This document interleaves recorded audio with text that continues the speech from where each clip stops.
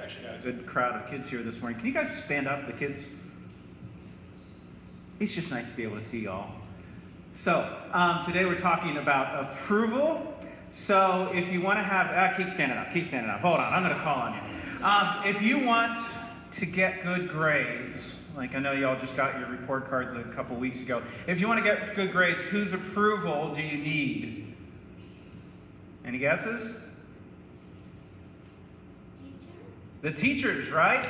Okay, for those of you who are playing sports, if you want to play in the game, whatever it might be, soccer, baseball, football, whose approval do you need? Not a bell. The coaches, right?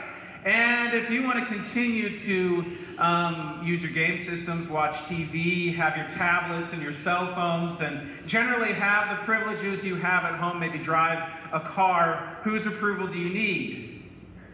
Your parents, right? All right, now you can have a seat. Thank you, guys. All those approvals matter. If you want to have a good home life, you need the approval of your parents, you want to do well in school, and then of course you have your friends, and you want their approval as well. Right? If you want them to think you're cool and you're someone they want to hang out with and be friends with. But in the midst of all that approval, there's one other person whose approval you really need to have. Who else is that? God, Jesus. Yes, it's God's approval. And that's one of the things that we need to be reminded of. And a really easy way to think about, would God approve what I'm doing, is to, well, ask that question.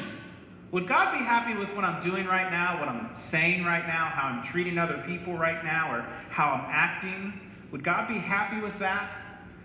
And I bet you, if you keep that question in front of you, if you think about that, the way you act and you treat other people, if you look at pleasing God, then it's going to be much easier to get the approval of your teachers, and of your coaches, and of your parents, and even of your friends. So that's the question I want you to remember. Is God happy with how I'm acting, how I'm treating other people, and what I'm doing right now? And that's a really good guide to have to your life. Can you remember that? All right, let's pray.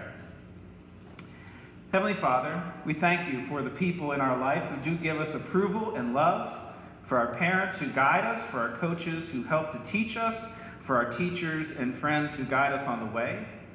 May we remember, though, that in all that we are to seek the approval of you. May your love and your grace and your wisdom guide the lives of our kids and youth, and guide the lives of our adults as well. Through Jesus Christ our Lord. Amen.